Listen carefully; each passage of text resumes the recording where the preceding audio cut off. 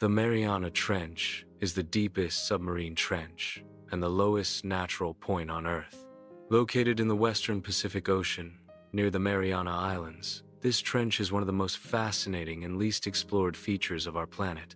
It extends for more than 2,500 kilometers in length, with its deepest section, the Challenger Deep, plunging to about 10,984 meters below sea level.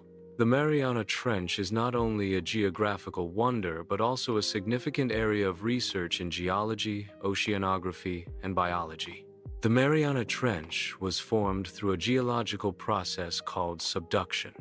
Here, the Pacific Plate is forced beneath the smaller Mariana Plate. Over millions of years, this subduction created a long, narrow depression in the ocean floor. The trench is also associated with intense seismic activity such as earthquakes and volcanic eruptions, which makes it a vital site for studying plate tectonics and the dynamic nature of Earth's crust. Physical features. Length: about 2,550 kilometers. Width: 100 kilometers on average. Maximum depth. Challenger Deep, UA, Deng 3, UTWO, 10,984 m.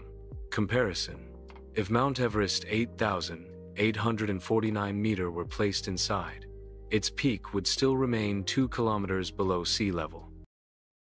Although the trench is an extreme environment with immense water pressure, over 1,000 times sea level, near freezing temperatures, and total darkness, life still thrives here. Organisms discovered include xenophytophores, giant single-celled organisms, amphipods, shrimp-like creatures, adapted to high pressure. Microbial communities, microbes that survive without sunlight, relying on chemical energy. These discoveries are important because they demonstrate how life can exist in extreme environments, which also helps scientists search for life in outer space. Exploration of the Mariana Trench has been limited due to technical challenges. Some major missions include 1960.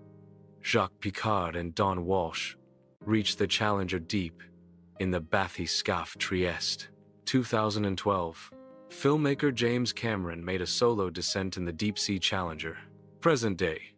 Robotic submersibles and remotely operated vehicles, ROVs, are frequently used for research, collecting data on geology, biodiversity, and chemistry. The Mariana Trench is valuable for multiple branches of science: geology,